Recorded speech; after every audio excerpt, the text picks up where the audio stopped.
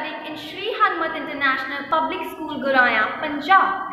As many of the scientists, they are working how to clean the world's ocean. Others are tackling the most underrated problem of space debris. Now, how to solve it? What is space debris remains a question. The junk that is accumulated in the space due to collision of two or more satellites cause space junk.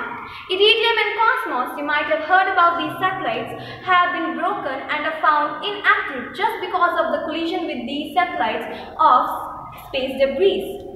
Now, how to solve them? The question arises.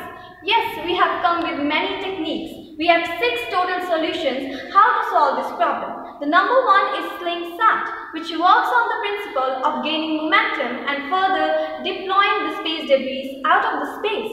Number second is self-destructing janitor.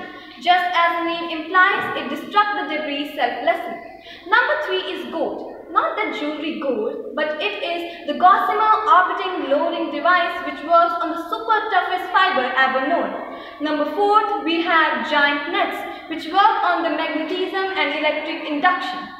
Number 5th and the most effective is the solar sail, which is not even expensive. It works on the reflecting of sunlight and setting up an angle after which it will lower the speed of the space debris so that we can take out the debris very easily. 6th and the last one is Electromagnetic. JAXA, that is a Japanese company, has found it out.